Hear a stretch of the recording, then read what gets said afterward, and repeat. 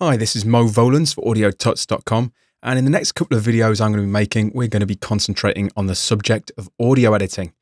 In this video, we're going to be looking at a more technical aspect of audio editing and audio editing applications. And in the next video that I make in the series, we'll concentrate on something a little bit more creative. So look out for that in the next week or two. In this video, I'm going to be using an entire track that's just been mixed. So it's really a pre-master. But you know, this could be a DJ mix, or it could be a finished master that you want to apply some edits to. And we're just going to be looking at simple edits. So maybe some fades, some trims, and some normalisation. But really what I'm focusing on are the two different ways that we can achieve these edits in different applications. A destructive edit or a layer-based edit. And I'm going to show you the difference between these, and you can really decide which one's best for you and the application that might be best for you. We're going to be using standalone audio editors here, two in particular on the Mac. I'm using Wavelabs 7, which is, you know, it's not been around for forever on the Mac, but if you're a PC user, a Windows user, you'll probably be aware of this. It's now available on both platforms. So it's, you know, a great mastering application, and it's a nice standalone audio editor that really is a bit more specialized than what you're going to experience in your DAW. I'm also using an Apple specific application called Soundtrack Pro. This comes bundled with Logic Studio, so it's highly likely you've got it if you've got Logic Studio, and it's very Apple. So if you've used a lot of Apple applications, this might be a better one for you. Now this works with layer-based editing, and we're going to look at that second. Wavelabs are a little bit more traditional in the way that it applies its edits, and they are destructive. And what do I mean by destructive editing? Well, let's get into it, and I'll show you exactly what I'm talking about. So like I said, we've got this this file here, and I'll just play some of it back. It's just a master that I've done for a friend, or a mix master. It's actually, you know, like a trancey sort of dance track, pretty epic dance track. And it's just about to go into some mastering processes. Now, all I've got here is just a Sony Oxford limiter on the master output. I've not got the entire mastering chain. This is just to make sure it's up to level. But pretty much what I want to do is prepare a clip. Now, this is just a hypothetical situation, but imagine that I want to prepare a clip ready for web-based distribution. I don't want to give the whole track out. So to do this, I'm obviously going to have to select a section. I'll just stop the playback there. Select a section and decide which bit that we want to use. Now, I probably want to use like the end of the breakdown, maybe the last sort of 3/4 of the track. So let's say we want to use this section here. Now, I can crop it. I'm going to go ahead and trim that. So that's the only section we've got. Great. Now I want to apply some fades. So I'm going to select the front of the track, and we're just going to go fade in, and I'm just going to use a linear fade. It doesn't have to be exact. That's a little long. So what we can do in this situation is we can just undo both of those processes. And if you want to redo the processes, it's just exactly the same as undoing and redoing in your DAW. So what we're left with is this small section we want to use. But we do want to apply some fades. So I'm going to grab the front section, and we're going to go to fade in, and just a linear fade, and grab the end section and do the same thing. Fade out. And now we're ready with our clip.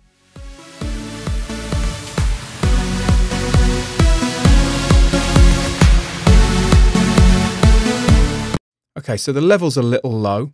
The limiter's taking care of the level, and it's making sure it's at 0, but I want to make sure that the file's pushing out as much level as possible.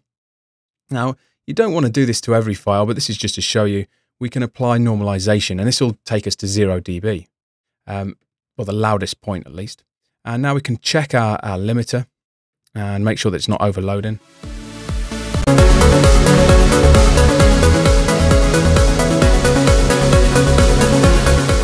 Great. Now you can see that every edit we've done has been totally destructive. It's imprinted to the file we're working on. So unless we hit undo, it's actually imprinted. So if I now render the file down here, and I decide to keep the processing in the limiting, and I let it do its thing, we've now got these are two tabs here. This is our processed file. We've now got a limited, trimmed file. And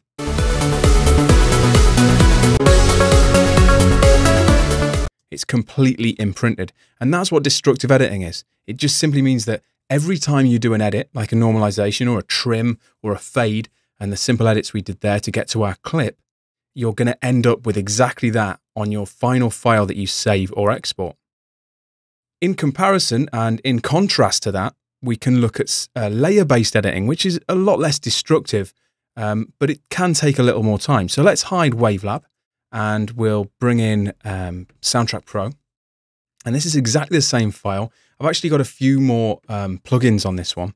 There's 4 plugins. You can see down here, there's some Brainworks and SSL stuff from Waves, and the Oxford Limiter again, and something from SPL, which is the Pass EQ, which is a pretty impressive mastering EQ from SPL. But basically the same sort of thing, pre-master. And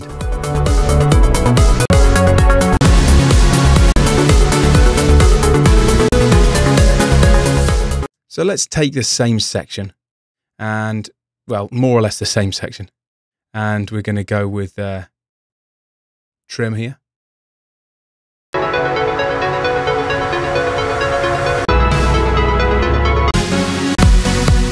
Okay, we're a little early, so let's grab that and trim it again. And what we're left with is exactly the same section as we had before. What you'll notice is that through even just these small adjustments we've made, I've really only applied a couple of trims.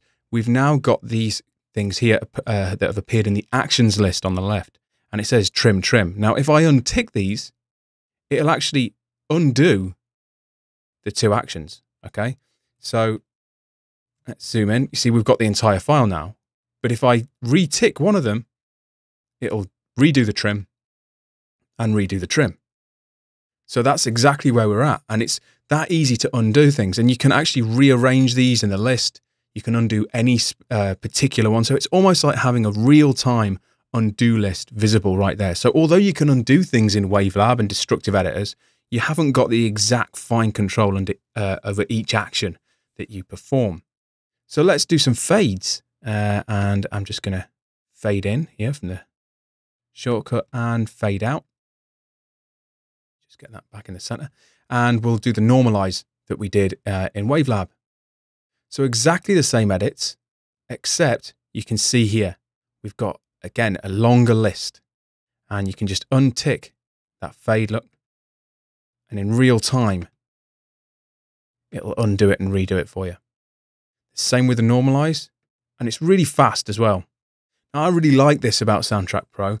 I mean, sometimes when I'm in here to do a really fast edit and I want to quickly edit a file and save it, it can be a bit of a hassle, because if you save this, it'll save it as a Soundtrack Pro document. And if you want to save it as an actual WAV file or an AIF, you have to flatten the actions. If you've worked with Photoshop or any other big audio editor, image editor, you'll definitely recognize this style of editing. You'll recognize that you have to flatten these actions into a finished product. So let's go ahead and do that right now, because I'm happy with this. This is exactly what we want. We can go to flatten all actions, or flatten audible actions. So if you untick some of them and you flatten audible actions, it'll only use the ticked ones. Flatten all actions, it will obviously use all of them. And that's what we're going to do now.